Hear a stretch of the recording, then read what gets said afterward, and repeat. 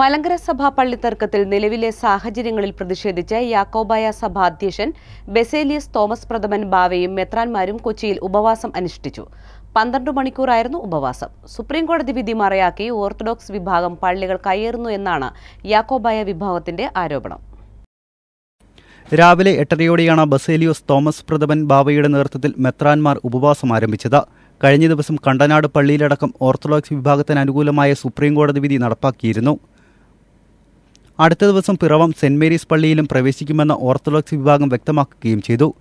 എന്നാൽ ഇത് മൗലിക അവകാശങ്ങളുടെ ലംഘനമാണെന്നും തങ്ങൾക്കും പള്ളികളിൽ പ്രവേശിക്കുവാനുള്ള അനുമതി ലഭ്യമാക്കണമെന്നും ആവശ്യപ്പെട്ടാണ് യാക്കോബായ വിഭാഗം ഉപവാസ സമരം നടത്തിയത്. സഭയുടെ ഒരു പള്ളിയും ഓർത്തഡോക്സ് വിഭാഗത്തിന് വിട്ടുകൊടുക്കുകയില്ലെന്ന് യാക്കോബായ സഭാ അധ്യക്ഷൻ ബസേലിയോസ് തോമസ് പ്രഥമൻ കാതോലിക്ക ബാവ പറഞ്ഞു.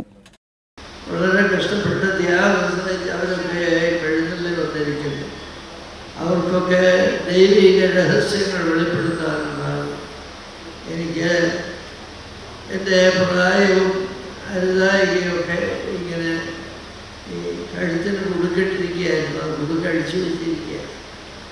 അതാരും കൈക്കറി ചെയ്തതല്ല, രോഗത്താൽ നമ്മൾ കൂടിയിട്ടുള്ളതാണ്. കാര്യങ്ങൾ തെറ്റിദ്ധരിക്കുന്ന ഇത്രയും വലിയൊരു ശക്തരായ ശത്രുക്കൾ അപ്പുറത്ത് നിൽക്കുമ്പോഴാണ്. പക്ഷെ വേറൊരു കാര്യമുണ്ട്.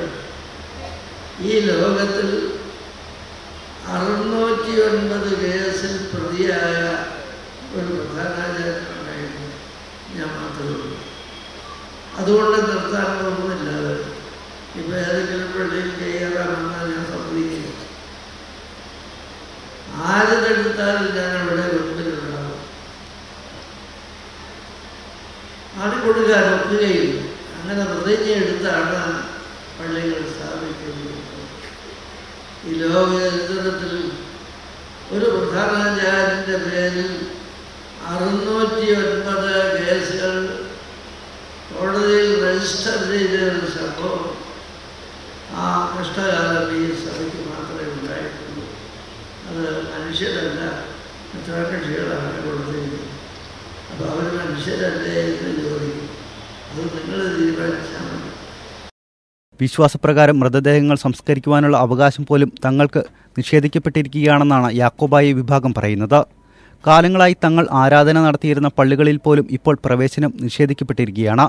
ഈ സാഹചര്യത്തിൽ മറ്റു വഴികളൊന്നുമില്ലാത്തതുകൊണ്ടാണ് ഉപവാസ സമരം നടത്തുന്നതെന്നും യാക്കോബായ വിഭാഗം പറയുന്നു.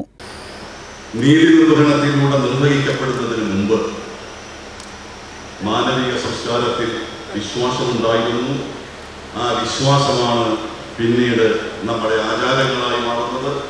ആ ആചാരങ്ങളും അനുഷ്ഠാനങ്ങളും വിശ്വാസമാണ് നമ്മുടെ സംസ്കാരമായി മാറുന്നത്. അതുകൊണ്ട് ഭരണഘടനയ്ക്ക് മുമ്പുണ്ടായ ഏറ്റവും ശക്തമായ ഒരു വികാരമാണ് വിശ്വാസം എന്നത് ഭരണഘടന നിർവചിക്കപ്പെടുന്ന വ്യക്തികൾ ഉൾക്കൊള്ളാൻ തയ്യാറാകുന്നു.